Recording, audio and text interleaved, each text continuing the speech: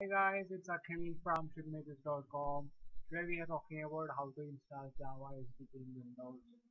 So you have to go to this oracle.com and you have to click that Java download button. Then you will be redirected to another window where you have to click accept license agreement. There you can see two versions of Windows 86 and 64. So according to your version, you have to click on the download button and then you can download it. So it's around 198 MB. Let's wait for it to get downloaded. Once it's downloaded, you can see it by going to local, the C program files in Java. So there will be a folder in program files where you can see Java. See, it's very important that you remember this part.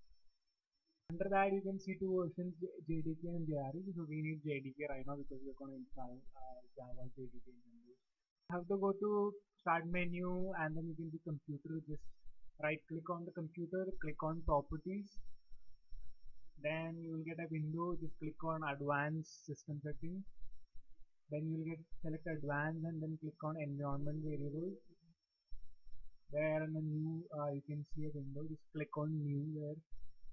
And you have to actually type variable name and value, which I have put in the post, which I'll be sharing in the description. So those paths which have been in the images, you have to copy them as variable values and then paste it on environment variables.